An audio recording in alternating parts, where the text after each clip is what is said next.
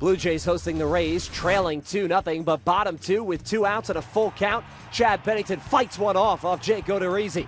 Grady Sizemore can't get it. Kevin Pillar scores. Jays on the board. And then bottom 3, they tie it up thanks to Josh Donaldson. His 40th home run of the year, his major league best 121st RBI. Didn't stay tied for long. An inning later, it's Pillar clearing the center field wall. It's his 12th, and it's a 3-2 Toronto lead. Then later in the inning, Ben Revere in the right field. He drives in Pennington. Jays go up 4-2. Now into the 7th. Jose Bautista facing Kirby Yates, and Bautista leaves, no doubt. A mammoth blast to left center field. His 37th. That puts Toronto up 5-2. Blue Jays fired up. They go on to win it 5-3. R.A. Dickey gave up 2 earned runs over 7 innings to earn his 100th career victory. On Saturday, David Price goes for the Blue Jays against Chris Archer.